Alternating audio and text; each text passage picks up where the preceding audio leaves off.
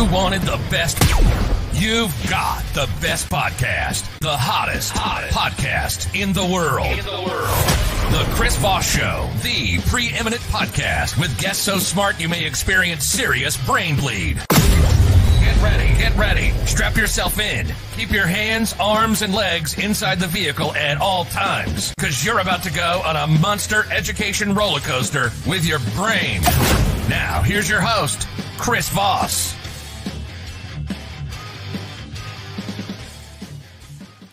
Hi, folks. Chris Voss here from the ChrisVossShow.com. I hope you have your legs, arms, and everything in your seat. Stay seated until the captain has turned off the overhead light saying, get the hell off my plane. Thanks for tuning in, guys. We certainly appreciate you guys being here. Go to goodreads.com/Chris Voss. See everything we're reading and reviewing over there. Go to all of our groups on Facebook, LinkedIn, Twitter, Instagram, the big LinkedIn group, and the LinkedIn newsletter. That thing is killing it over there. Also, go see youtube.com where you can see videos for an unlimited time. You can subscribe there, hit the bell notification, be able to see all the brilliant interviews that we have on the show, all the authors and everything. And just close one of your eyes so you don't see my side of the screen. You just see the other people that are on. Anyway, guys, we certainly appreciate you guys tuning in as well. Today we have an author on the show. She is got an upcoming book coming out on May 10th, 2022. So you've got time to pre-order that baby, and you can be the first one on your block or book club, a book club, whichever club you're in. You can pre-order that book, books. And maybe that's like I've invented something new. What is a book? I don't know. I don't know. I'll work on this later. Anyway. One of those jokes that you got to put in the card file and come back to. Anyway, she is the author of the newest book coming out. It is called The Murder Rule. It's a novel that you'll want to check out that's going to be really interesting. We have Dervla McTiernan on the show. She's Irish, so thereby the name, but she lives in Australia, which makes her accent even more confusing. But more about her. She is an international #1 bestseller. Her first two novels, The Ruin and The Scholar, I think that's the story of my life, were critically acclaimed around the world. Dervla has won multiple prizes, include the Ned Kelly Award, Davitt Awards, and Barry Award, and International Thriller Writers Award, and has been shortlisted for numerous others. Dervla's third book, The Good Turn, went straight to #1 in bestseller charts, confirming her place as one of Australia's best and most popular crime writers. Welcome to the show. How are you? I'm great, Chris. Thank you very much for having me. Thank you very much for coming all the way from down under.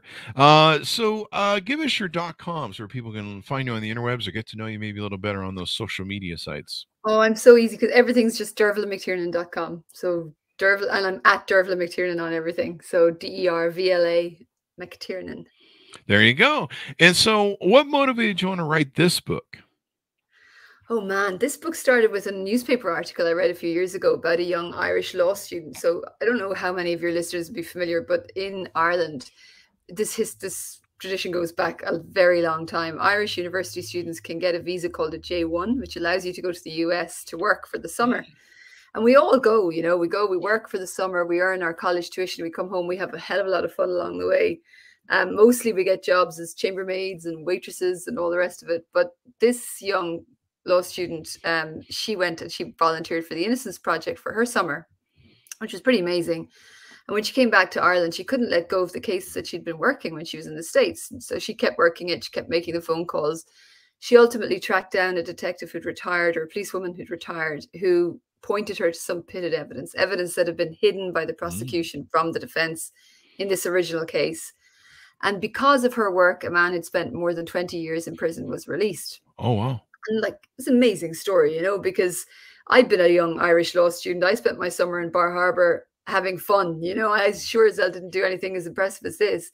So it kind of stuck with me for a while, but it didn't feel like a story. It didn't feel like there was a story there for me to write. It felt like the story had kind of been told. And then a few years later, I came across the article again. I did a little bit more digging. It turned out after she found this evidence, which proved his innocence, it took another 5 years for the case to be heard. Wow. And by the time he was released, he'd been 22 years in prison. There were only 3 years left to run in his original sentence, you know. Wow. And I started thinking, like, why was it the case that all the original articles I read presented this in such a kind of an inspirational light, you know, this really clean story, when the actual story was much darker and more complicated. Mm-hmm. And it made me think, well, you know, maybe the editors preferred the cleaner view, or maybe what if the Innocence Project had like a PR team and they kind of pushed the more inspirational story? And I had no reason to think that, except that I was trying to think of reasons. And that made me think, okay, what if you're a really good person in the world? You're trying to do really important, really good work, but the world just doesn't care. We're living in a very noisy world now. It's hard to do things that matter. What happens if you take a tiny ethical step off the black and white line? And then what happens if you take the next little step off, and then the next little step off? Where could that lead you? And that's where I thought there might be a story to write. So what made you title it The Murder Rule? Yeah, I'm thinking of a few I use, like don't tell them where you hide the bodies, always use a shovel and lie, without and pay cash so that you don't have a receipt at Home Depot. What is the murder rule? I feel like you might have written this book. You can talk to my parole agent and judge and see.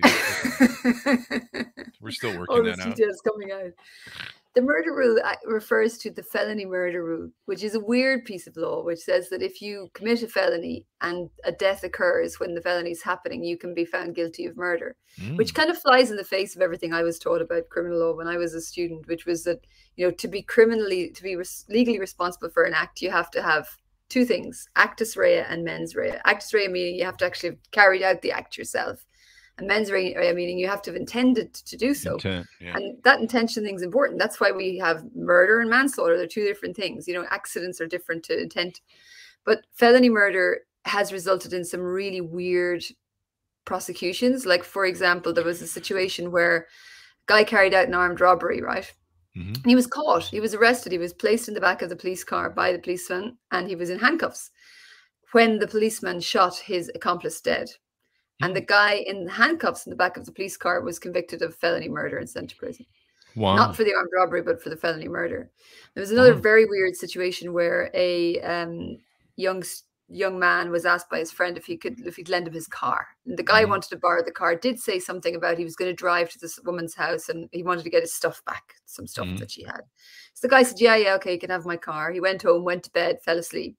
And he was arrested and charged with felony murder because the friend who borrowed the car drove to the woman's house, broke in, got into a fight with somebody and killed them. Wow. And as a result of that, because they said, well, you know, you knew he was going to break into this woman's house, and therefore it was you were guilty of committing a felony by facilitating that, and therefore you're now guilty of felony murder. But it results in these really weird outcomes where people who actually pull the trigger end up sometimes with lesser sentences than those who did not. Wow. It's a weird branch area of law, and it worked for the book for a lot of reasons, but the main one being, one of the things I wanted to look at was, you know, where does the responsibility lie? Like, how foreseeable do the outcomes of your acts have to be before you're considered responsible for them? Wow. And that sounds a bit boring, but it's a buried theme, put it that way. So how would you categorize the book? How is it categorized? As a I think it's a thriller, really. You know, it's a story that moves pretty quickly, and I wrote it. You know, my primary aim always is to entertain people. Like, I go to fiction for a good story. I want to disappear from the world for a while, and so that's what I want my readers to have first and foremost. But of course, everything you care about in the world ends up in your books when you're a writer, doesn't it? So there are layers, I think. So definitely a thriller. Let's see. What are some other aspects of the story that you want to tease out to readers that they'll find interesting about it? Well, I think the basic story is this. It follows the story of Hannah Rokeby. Hannah is this young, idealistic law student, and she joins the Innocence Project on the eve of their biggest case. You know, they're trying to save an innocent man from death row. And on the surface, she looks like exactly what you'd expect her to be. You know, really bright-eyed, bushy-tailed, kind of keen to make a difference in the world. But if you scrape beneath the surface, she's a lot darker and she's a lot more complicated. She has her own agenda. And that was really what drew me into writing the story, because I loved the idea of writing this young woman who is kind of unafraid, you know. I mean, she's a bit messed up, to be honest, at the beginning of the story, but she's sort of unafraid, and that's very different to the person I was. I used to be a lawyer a long time ago for quite a number of years, and I was very much a kind of a box ticking kind of person, you know. I was the eager to please person at that stage in my life, and kind of trying to do everything according to the rules. And it took me a long time to grow out of that and realize it's not a very satisfying way to live your life. If you're spending most of your time thinking about what other people think and want, it's hard to figure out what you want yourself, and it's very hard to be brave.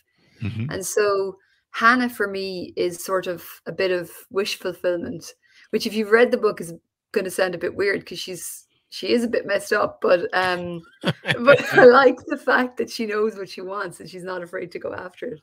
That's pretty interesting. So why did you choose to set the book in the United States as opposed to maybe doing it in Australia?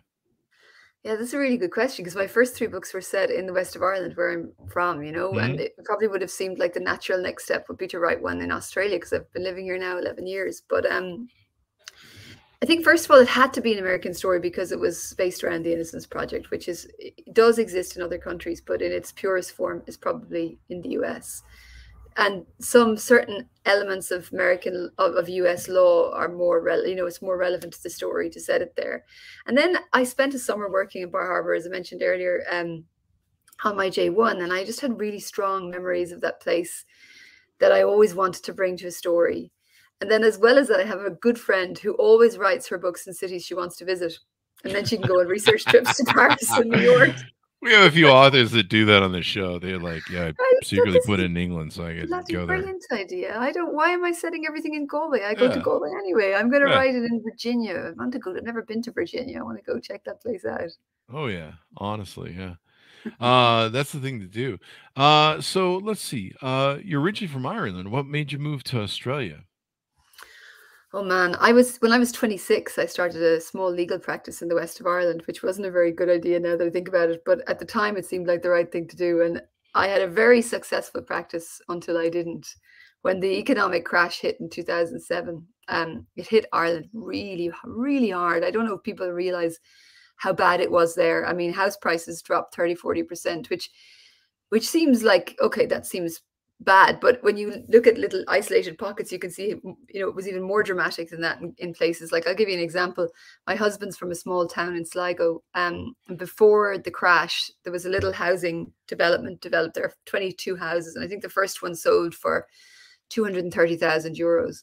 And after the crash, all of the rest of the houses, the remaining 24, 25, sold for 240,000 euros, like all of them together. Oh, that was wow. it, in one go.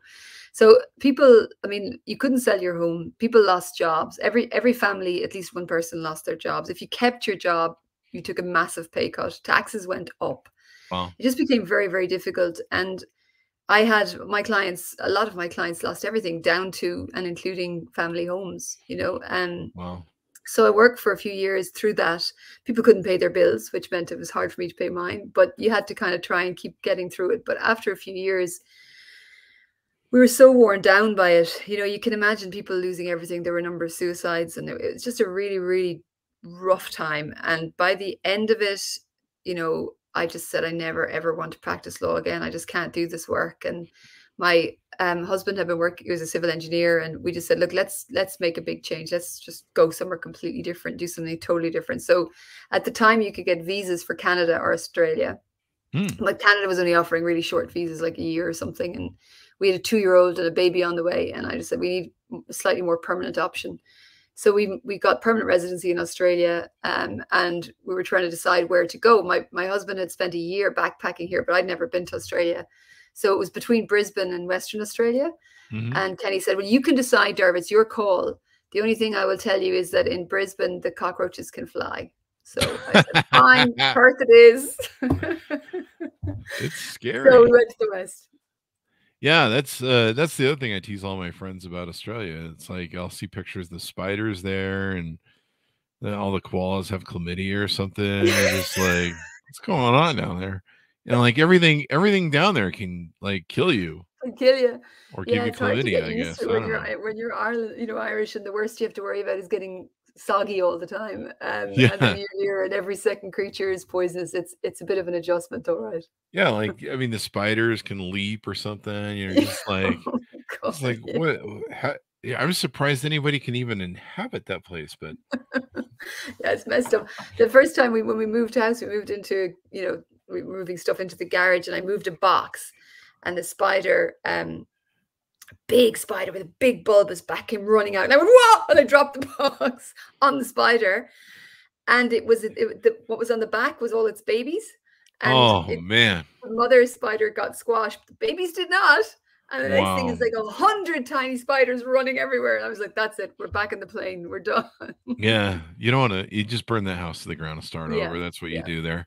I had that happen one time. I moved into a new house, and it sat for a while, and, there was, like, a spider that looked like, I mean, it looked like one of those bad ones, the brown recluse or whatever, and I kind of half squashed it, and as I was squashing it with some tissue paper, so it wasn't quite squishing, you know how tissue paper was giving?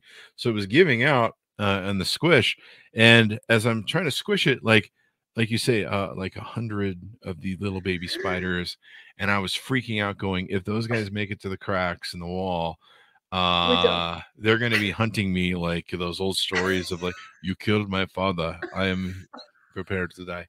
I'm You know, that prepared sort of to thing. die. Yeah. So you've done really well selling books. You've sold 400,000 copies of your books in Australia and New Zealand alone. Yeah. What's your secret? Bribery. Bribe the booksellers to put your book up front. Bribery. I have no idea. You can't. I Is have that no legal? clue. I don't know. I don't know. I guess I have a really supportive publisher. I mean, HarperCollins were really supportive of the books from the very beginning, and that makes a huge difference because, like we said earlier, like it's a noisy world and there's a lot going on, and brilliant books are written every day that go out into the market and they just don't get their chance because they think there's just too much going on. So you need a publisher who's really behind you, and they were really behind me. And I don't know, something about my first book, The Ruin, just seemed to capture people's imagination, and it got into the top 10, which was beyond my wildest dreams. And then The Scholar got into the top 5, and then The Good Turn went to number 1, and I'll never forget that moment. I was in a bookshop in Melbourne. We were doing the tour at the time, and got the phone call from my editor, and me and Alice, we were around the corner in an alleyway, like jumping up and down like little girls. It was amazing. It's been a really crazy and exciting ride. Yeah, and you have an interesting story about getting your first book deal. What was going on in your life at that time? Yeah, it was a crazy time, Chris, because we came to Australia. Our little boy was born 5 weeks after we landed. We had a rough few years trying to get back up on our feet again. And around 2014, like I didn't want to practice as a lawyer anymore. I kind of tried to move on from that, but I still found I was doing a lot of contract type stuff. So I was thinking I really need to do something different. I seriously considered doing an MBA at night for 5 years. And I said, what am I doing? I couldn't think of anything worse than doing an MBA at night for 5 years. Why am I even thinking about this? So I decided, right, I'm going to try and write. I'm going to be serious about this. I've always wanted to write. So I started writing at night, 7:30 to 9:30 every night, 2 hours. Except Thursday, which is wine night. You don't mess with that. It's going too far.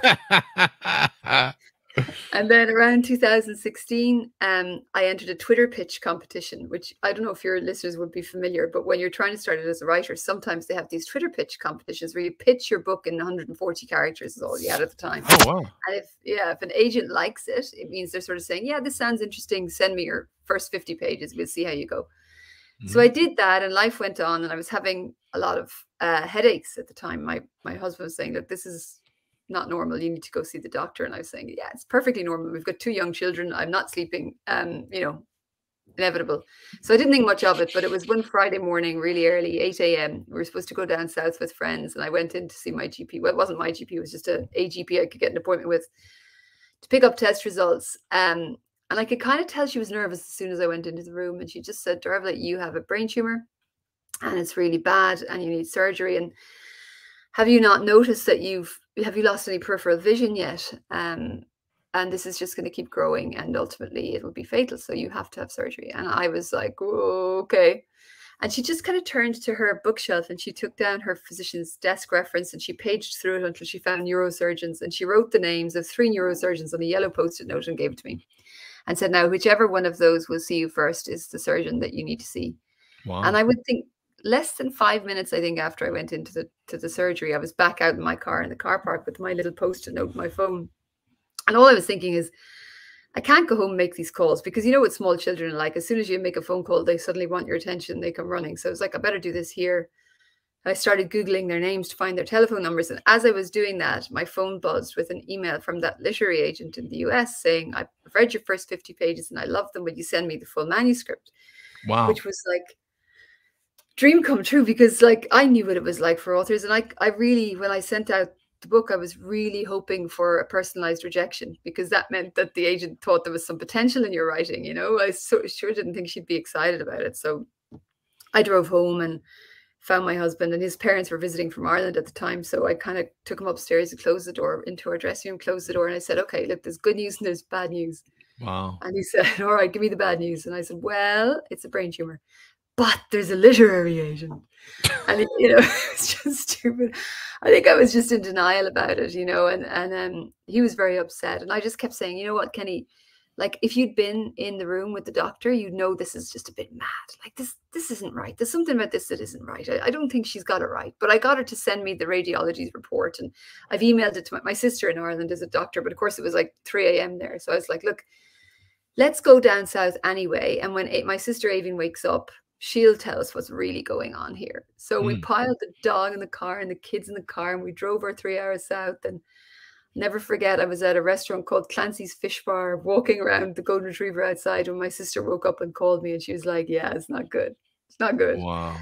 And that's when reality started to hit. Wow. That's crazy. And so you had the surgery, and you're here with us today. Here with us today. So I had 3 weeks in the end between that diagnosis and the surgery. And the first surgeon said he couldn't do the surgery because he'd have to move my brain in a way that would be too damaging. And then the next surgeon said, of course, not a problem. He's a very funny guy. He'd just come back from quite a long time in the US, where he'd been involved in some really cutting edge surgery, and he'd just come back to Perth. And his brother, it's not a very elegant story, but instead of having to do a craniotomy and move my brain, they went up through my nose. And so his brother was the ear, nose, and throat surgeon, and he was the brain surgeon, and they were hilarious, both of them. So they kind of gave you a lot of confidence. And then I was in hospital for about 11 days, and I was at home getting better for about 10 weeks before I could go back to work. And by about week 6, I spent those 3 weeks when I was prepping for surgery, sending my book out to loads of literary agents, because I was still sort of in denial, and I was also distracting myself and thinking, well, I don't know what's going to come of this. I don't know if I'm going to survive this. And I'd like to have sent my stuff out in the world and see what could have happened. So luckily for me, I came through. And then by about week 5, I think, I was at home, and I got the first email saying, I'd love to set up, from an agent saying, I'd love to set up a Zoom call. And I was saying to Kenny, I can't have my first conversation be, I just had brain surgery and my next book is going to be amazing. So I didn't want to admit that this had happened. So we did the Zoom call. I wore outrageous amounts of makeup, and I was very perky. And then I slept for about 26 hours afterwards. Oh, wow. I did confess later, but I couldn't have that as our first conversation, you know, because agents are looking for people who want to write more than one book. And I didn't think it would instill confidence. Oh, yeah. But I mean, that's crazy. But what a great ride. And I'm so glad that you made it here to where we're at today, because, you know, we've got these wonderful books now you're putting out. So that's always awesome. So a great story. All's well that ends well in the end. And now we've got your great books to go over. Give me your plugs, your .com, so people can find you on the interwebs. So I'm on Twitter and Instagram and Facebook, and it's all at Dervla McTiernan. So DERVLA. McTiernan is McTiernan. And my website is dervlamctiernan.com. There you go. Guys, go order the book. You can check it out. The Murder Rule, a novel, coming out May 10th, 2022. Thank you very much for being on the show. It's really appreciate you coming by. Thank you so much for having me, Chris. It's really fun to talk to you. Thank you. And we'll look forward to your next book too, as well. Also, with my audience, go to youtube.com/Chris Voss, hit the bell notification button, go to goodreads.com/Chris Voss. See everything we're reading and reviewing over there. All of our groups on LinkedIn, Facebook, Twitter, Instagram, all those different places. Thank you for tuning in. Be sure to stay safe, be good to each other. We'll see you guys next time.